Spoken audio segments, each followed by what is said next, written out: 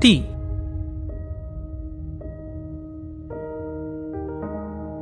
An art. A tradition. A way of life.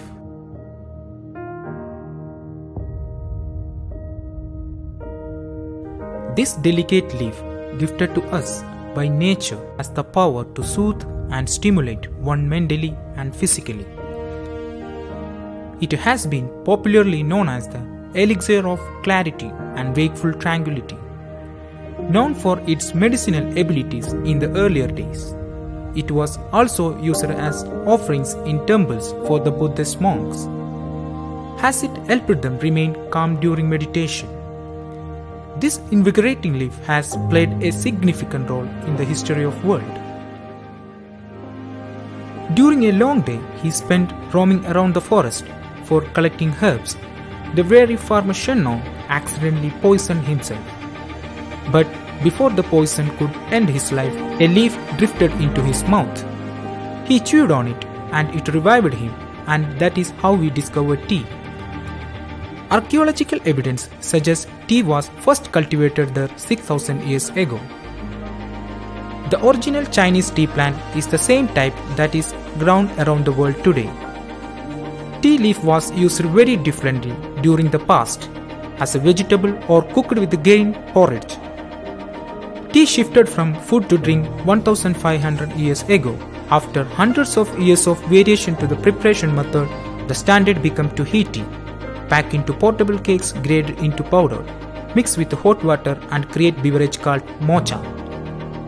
After that, tea arrived in Europe and spread to other places like Holland, Russia, Kenya, India, South Africa, South Korea, Sri Lanka, Malaysia. In many cultures, tea is consumed at elevated social events, such as the tea party. Tea ceremonies have arisen in different cultures, such as the Chinese and Japanese traditions, each of which employs certain techniques and ritualized protocol of brewing and serving the tea for enjoyment in a refined setting.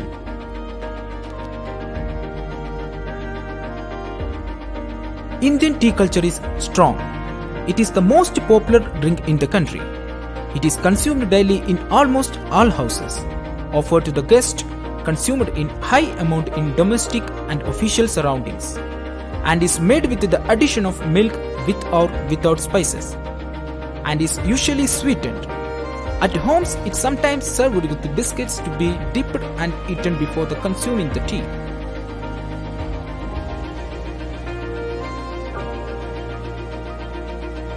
The tea plant can handle a light frost and even snow, but not heavy freezes or prolonged cold winters.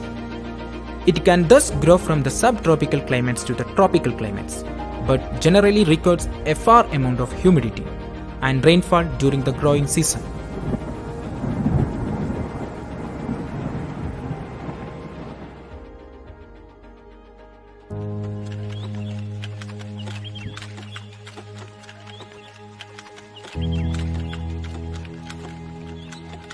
The tea manufacturing involves many processes. The first one is plucking of the leaves. The green leaf is harvested on a regular basis at intervals ranging from 5 days to 8 days from each field. The plucking of the soft leaves and the bunt is generally undertaken by well-trained women.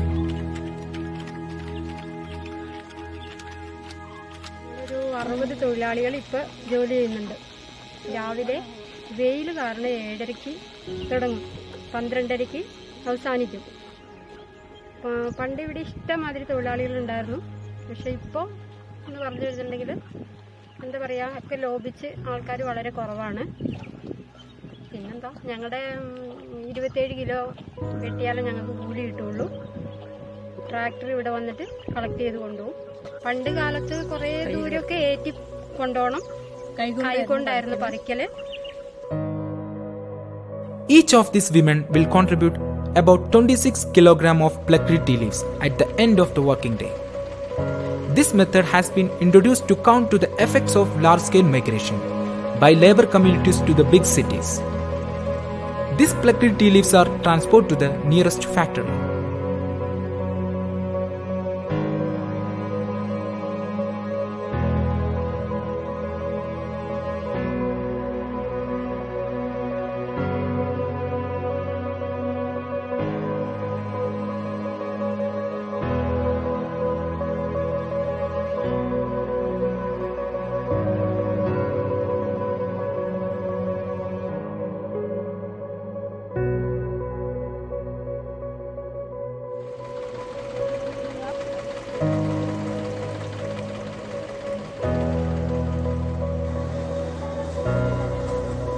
No sooner it is received at the factory, the leaf is weighed and spread on trough.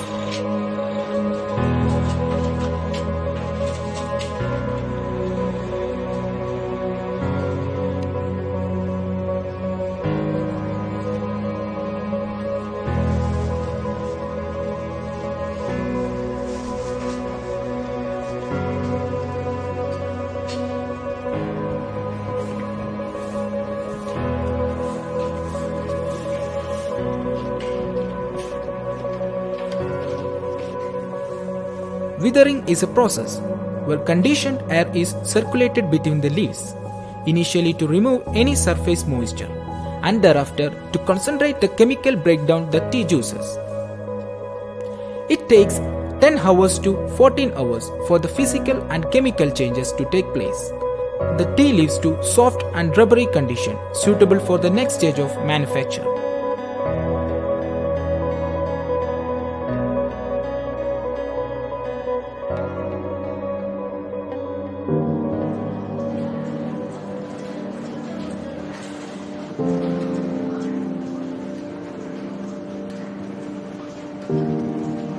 Rolling is the process by which the leaf is twisted and the leaf cell walls are ruptured to bring the juice to the surface of the leaf.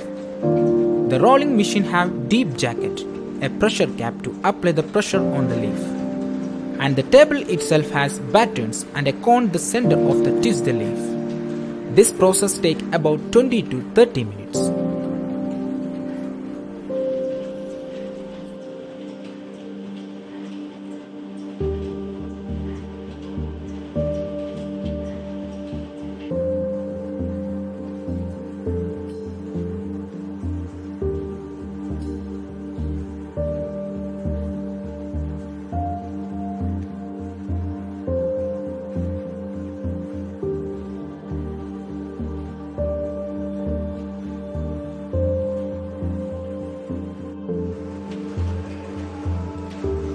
Thereafter, to separate the twisted leaf from the untwisted and to reduce the heat buildup, the rolled leaf is passed over a roll breaker.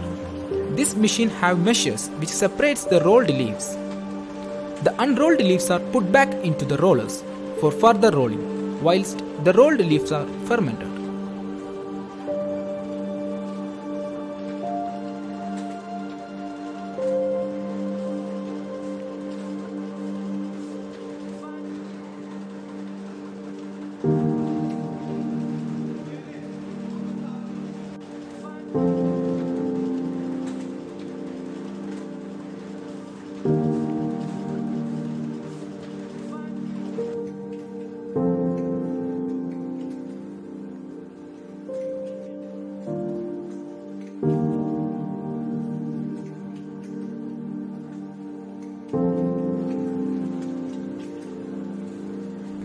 The primary objective of drying is the extraction of moisture and the arresting of fermentation. The fermented leaf contains from 45% to 50% moisture. The leaf is passed through dryers, which have circuit of dryers with perforation, on which are conveyed the fermented leaf.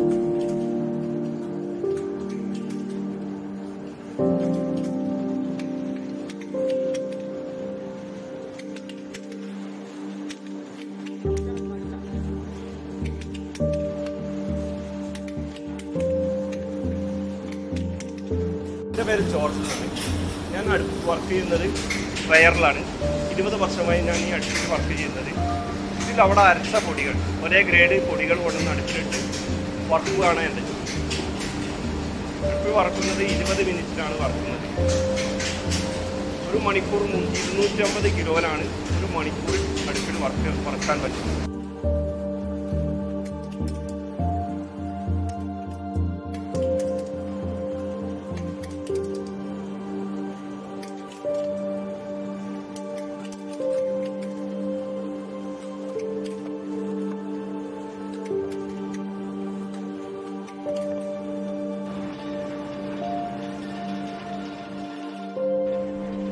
The tea leaves are graded according to size and shapes as the trade demands.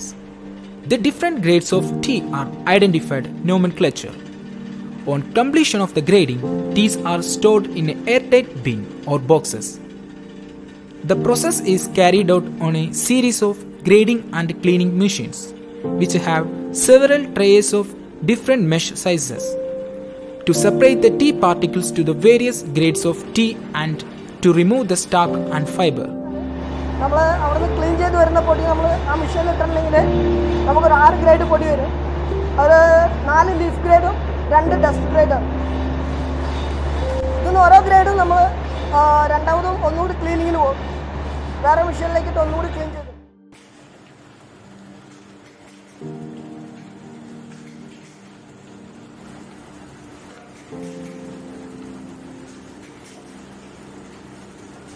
The graded tea leaves are then passed through a series of rollers and shakers.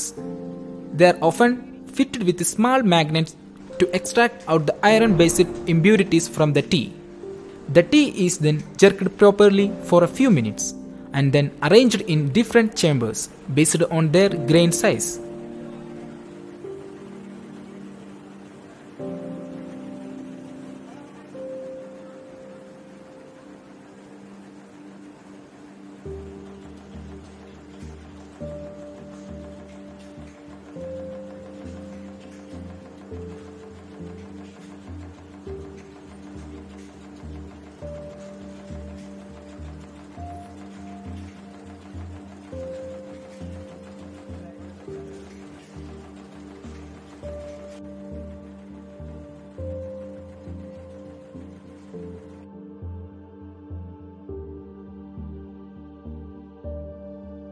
The processed tea is either packed into plywood tea box of walled aluminium kraft paper, lined paper sacks and dispatched to the auctions, or packed into tea packs of various form for direct export or distribution.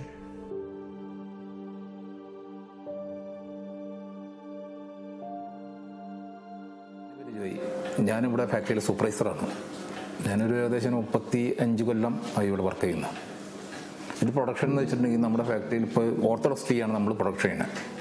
സാധാരണ മറ്റ് factory 90-60% 70% ഫാക്ടറികളും CTC ആയിരിക്കും.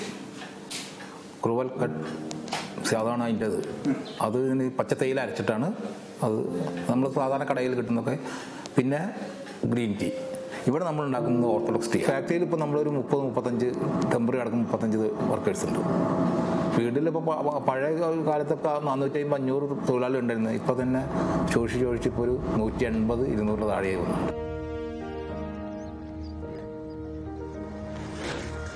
There are more than 1000 varieties of teas, but surprisingly all coming from the same plant, which is Camellia sinensis. This plant gives us the main 5 types of tea to choose from. There are the white, green, oolong, black and post-fermented tea. Just as the growing and production of tea can be both art and science, so is the creation of each cup. The fine art of the tea drinking is indeed a sort of cultural magic, so widely adored that it has also evolved into an intensely thriving ritual, abandoned with individual preference. William Ewart Gladstone has rightly said, "If you are cold, tea will warm you. If you are warm, tea will cool you. If you are excited, it will soothe you. And if you are lethargic, it will stimulate you." Fresh yet timeless, tea is both the flavor of a moment and the taste of the past.